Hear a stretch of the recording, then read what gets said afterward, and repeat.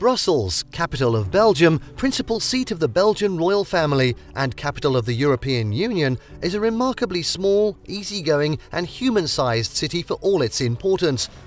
Unlike beautiful Bruges and Ghent with their hordes of tourists, Brussels is Belgium's main economic and educational hub, which gives the city a more workaday feel than other towns. Here you get a proper feel for Belgian life, especially its fantastic restaurant and cafe culture. Although Brussels may not have the star tourist attractions of other Belgian towns, the capital has more than enough things to do to keep visitors occupied for a couple of days, with a clutch of world-class museums and art galleries, as well as quirkier sightseeing highlights such as the Atomium and some wonderful remnants of old architecture in the Old Town Quarter. In this video, we're going to be taking a look at the top 10 rated attractions and things to do in Brussels. And just wait till you see what's at number 3 that we're going to be showing in this video. Something you would never even have thought of, so make sure you watch till the end. Before we begin, make sure to subscribe to our YouTube channel for more awesome travel guides, and make sure you hit the notification bell so that you know when we publish a new video. So now let's cut to the chase. At 10, admire the stained glass of Notre-Dame du Sablon. The 15th to 16th century church of Notre-Dame du Sablon, generally considered one of the loveliest late Gothic churches in Belgium, was built as a replacement for a small chapel first erected on the sandy expanse of the Sablon by the Crossbowmen's Guild in 1304. The interior of the church is breathtaking, in particular because of its marvellous stained glass. Also of interest is the burial chapel of the Thuan and Taxis family, partly of the work of Luc Fadjerb. Kept in the Sarcarium is a figure of the Virgin, a copy, so legend has it, of a Madonna brought to the chapel in 1348 by a woman from Antwerp, Bad Sotens, to whom the Virgin had appeared.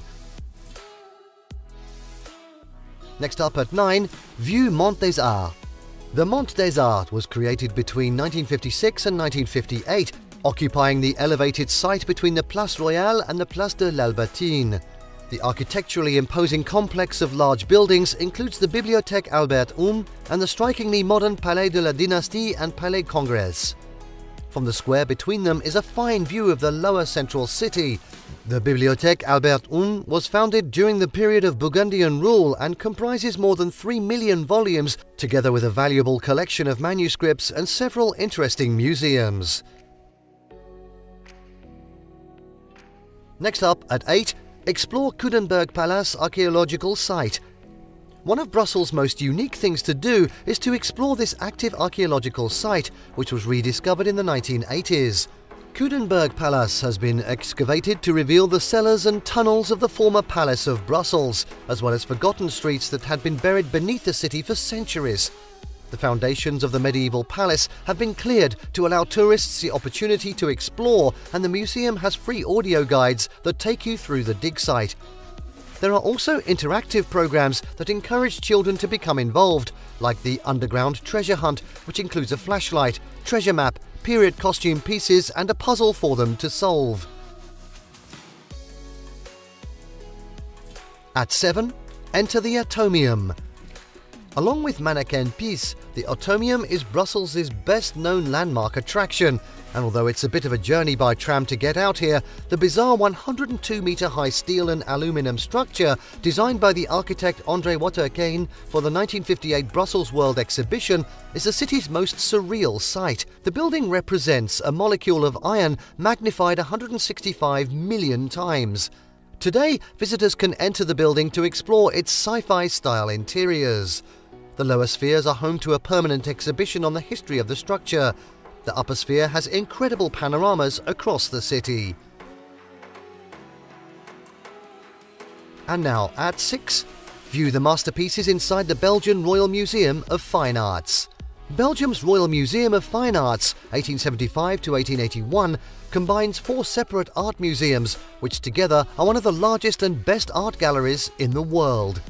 The museum grew out of a collection first set up in 1797 and was originally housed in the former Palace of Charles of Lorraine.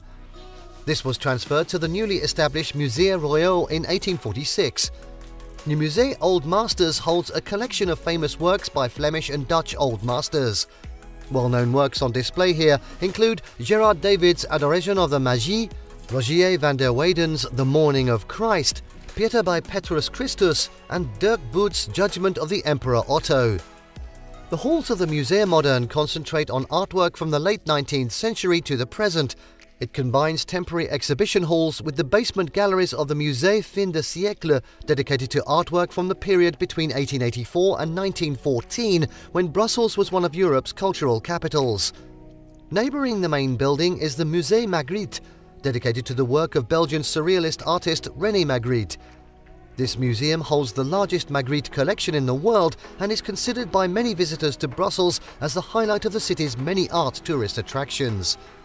Magritte, 1898 to 1967, was one of the major artists of Belgium's surrealist art scene, and the museum displays its collection of his work chronologically, so visitors can view how his art changed across the years according to world events and his own personal and political influences.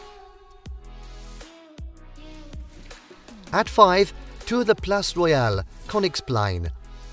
A favourite attraction for photo ops, the most important building on this square is the Royal Palace, which is used by the Belgian royal family as an official residence.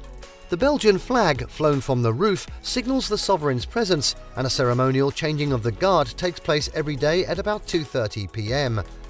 From late July to late August, free guided tours of the palace's interior, taking in the grand reception rooms and halls, are available. Surrounding the palace are an ensemble of cultural buildings boasting neoclassical facades.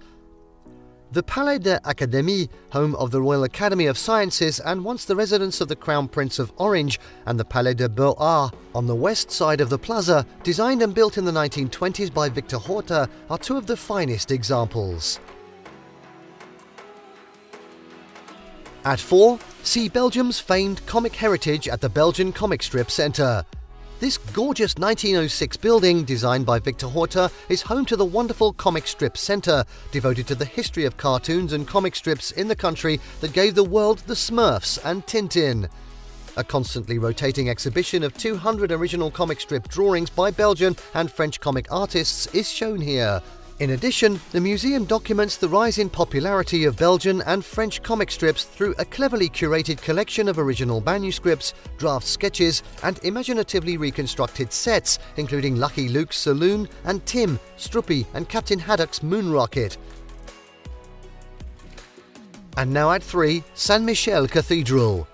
Dedicated to St. Michael and Saint Gudula, the patron saints of Brussels, this Gothic church was first founded in 1225, but only completed in the 15th century. Well, that's taking its time. The facade is impressive, rising majestically above a broad flight of steps and crowned with twin 69-metre-high towers designed by Jan van Ruysbroek. The beautifully proportioned interior, 108 metres by 50 metres, is lavishly furnished and is home to some outstanding stained glass windows created by Bernard van Orley. Head to the transepts to see the finest examples depicting Charles V and Isabella of Portugal and the Hungarian royal pair Louis II and Mary, and then into the Chapel of the Holy Sacrament to the left of the choir, where the window illustrates the story of the miracle of the host.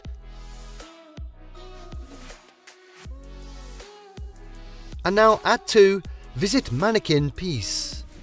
Along the Rue de la Touvre is Brussels' best-known landmark, the Mannekin Pis, usually besieged by a throng of tourists. Although he can be traced back to at least 1388, nothing much is known about the origin of the figure of a little boy urinating, popularly referred to as the oldest citizen of Brussels. The mannequin is, however, surrounded by various legends. According to one, the fountain is a memorial to a courageous infant who averted a conflagration. According to another, it commemorates the son of a count who succumbed to a pressing urge while taking part in a procession. The present statue was made in 1619 by Jérôme Duquesnoy the Elder and has been stolen on several occasions, though always recovered. During major celebrations, events and festivals in Brussels, the statue is famed for being dressed in costume. And finally, at number 1, stroll through Grand Place. Right in the heart of Brussels Old Town, the city's main plaza, known as Grand Place, is one of the best preserved in Europe and the city's top tourist attraction. Much of the square's elegant character is due to the unique architecture of its elegant gilt houses, with their magnificent gables, pilasters and balustrades, ornately carved stonework and rich gold decoration.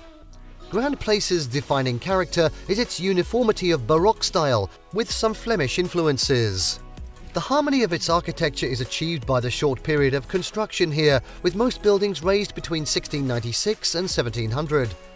The history of the Grand Place dates back much earlier though. It was first established in the 11th century and evolved soon after to become the political and economic centre for the city. The most recognisable building on the square is the Hôtel de Ville, Town Hall, built in 1402 with the intention of upstaging the Stadhuis in the rival city of Bruges. Inside are several magnificent rooms. Among the most impressive are the Maximilian Chamber, hung with Brussels tapestries, the large council chamber with a superb ceiling by Victor Janssens and tapestries to his designs, the great banqueting hall and the marriage chamber, both beautifully panelled, and the Escalier d'Honneur with murals illustrating the history of Brussels. And there you have the top 10 rated attractions and things to do in Brussels. Did you like what you saw?